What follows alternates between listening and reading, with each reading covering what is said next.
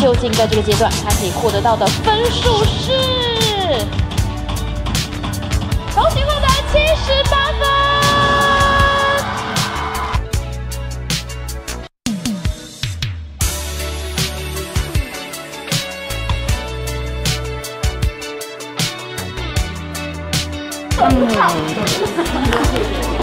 你在哭什么？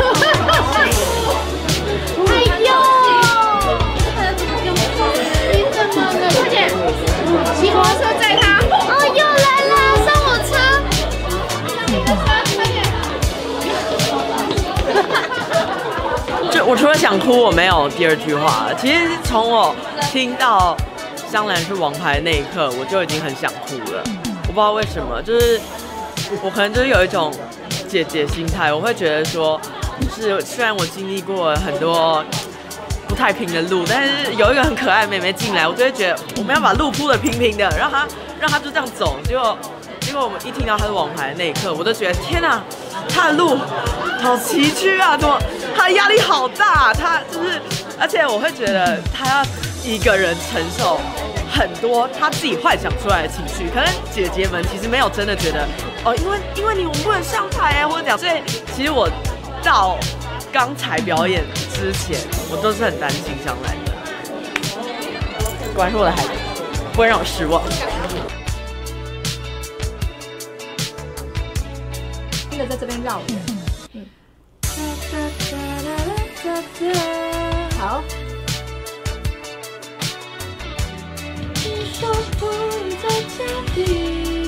好，我们来做这句哈。你说不如在家里，你说不如在家里。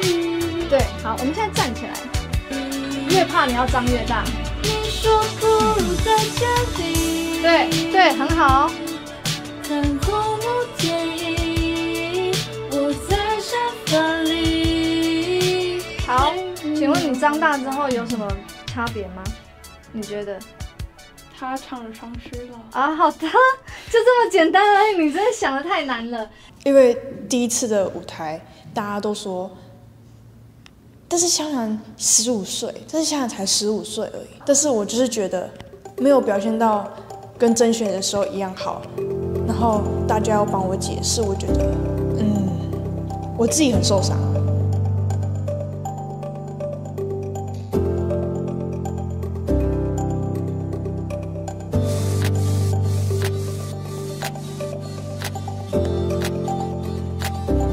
我觉得这个赛制其实是给香兰一个可以快速成长的方法，然后我们姐姐们也可以用自己的经历跟自己的经验去教她怎么样在舞台上表演才会是最好的。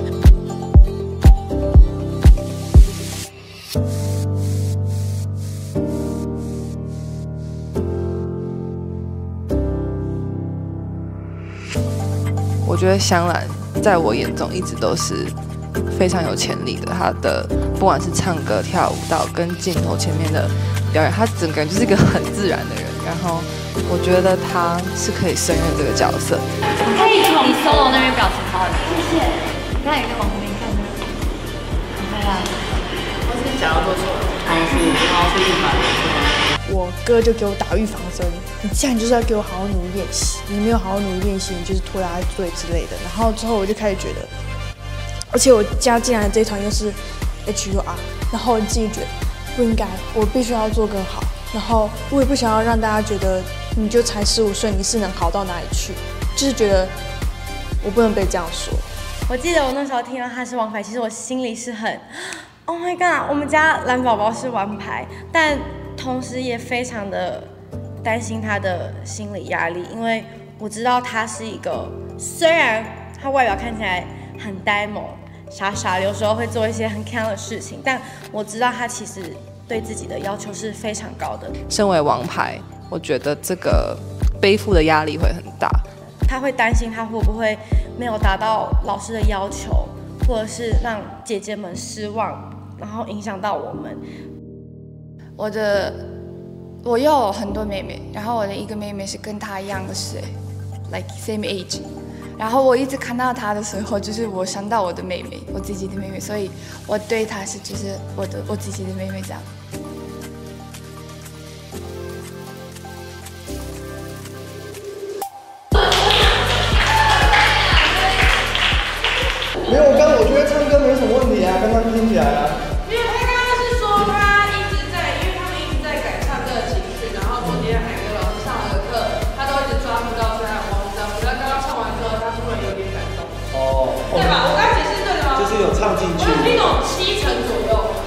感情的。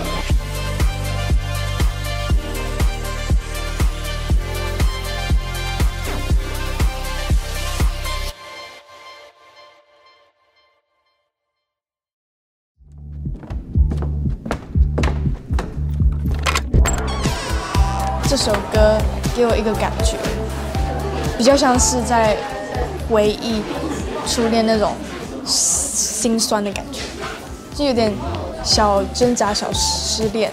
对，就是你打给他，但是他没有回复你，然后你自己陷入一个无限的漩涡中。好像说，他喜欢我吗？他不喜欢我啊，他要会跟我在一起，他不会跟我在一起，就很像白花瓣 ，like that。Like the feel of something new, showing up out of the blue, never been so clear. Psychedelic, maybe it's magic, maybe we're just high. One more hit to keep this going on and on. I know that you want me in the morning. 现在脑袋有没有一些酝酿的情绪？为了好，有，我已经在开始伤心了。那你刚刚有没有看一些伤心难过的？你知道它里面装的什么？然后把自己想成那个女主角。虚荣心。没关系，我可以马上转换伤心。伤心是我刚刚以为他要说没关系，我已经在想象我是你了之类的。姐姐吃的饭比多啦，盐巴吃的比较多，盐巴吃的比较多。姐吃的饭比多。哎，没有，他现在已经要追上我了，我跟你说。分2滴。很多他去全家很扯，他都会先拿2个意大利面，然后再拿起来，他就说帮我选2个。很夸张，不选1个，选2个。哎，那我问你哦，如果真的有一个人跟你说，向来我想要跟你约会，但是我约你去看鬼片，来我家看鬼片，你会想去吗？我不想去，对不对？他想要我导入他怀里吗 ？No， 谁要？那要怎么样才可以让你导入他怀里？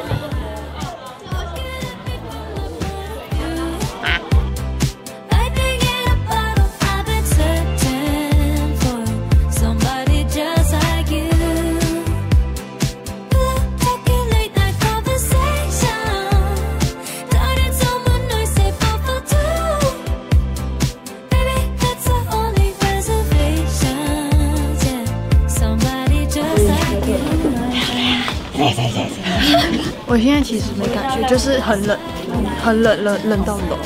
好，等一下，麻烦你们，谢谢老师。没问题，没问题。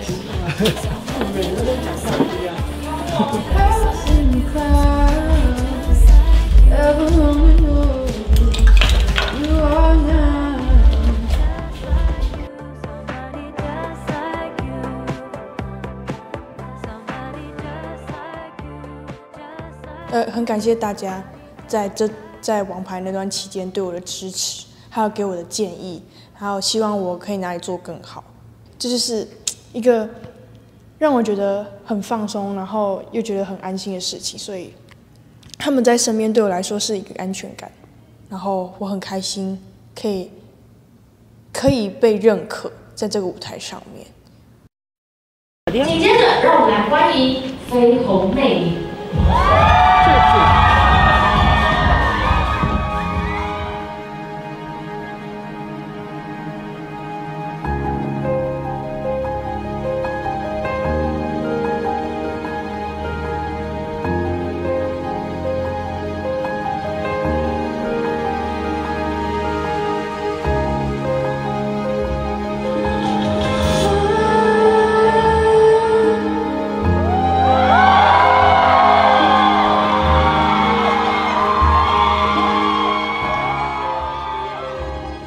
看到香兰的时候，她就是连话都讲不好的那种感觉，就是你会觉得她就是一个小朋友，但是看到她在台上竟然是完全一个不同的人的那种感觉，就心里真的会觉得，天哪，原来这就是小孩长大的感觉嘛。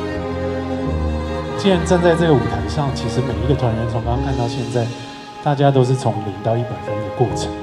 那你的公司和你的团队帮你找到了你的特色，我觉得非常完整，然后很好看。谢谢老师。我看到了一个15岁的小女孩的勇气，她才15岁，可是她站上台的那个勇气跟台风是已经非常成熟、很稳重的。然后我那一刻就觉得哇，好感动，就是我觉得她一定那一刻，我觉得她一定会展现出她最棒的样子给大家。我第一次遇到香兰的时候，然后听到她唱歌。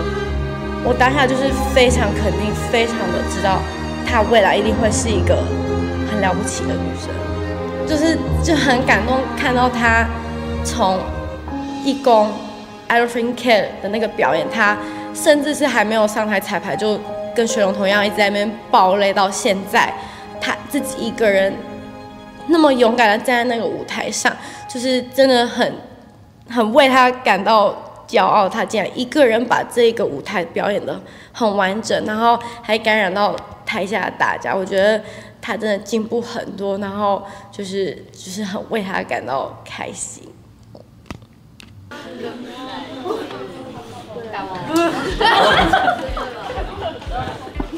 我跟 Shannon 还有 Grace 在验收他的时候，我们3个在验收他的时候，我就特别跟他讲过。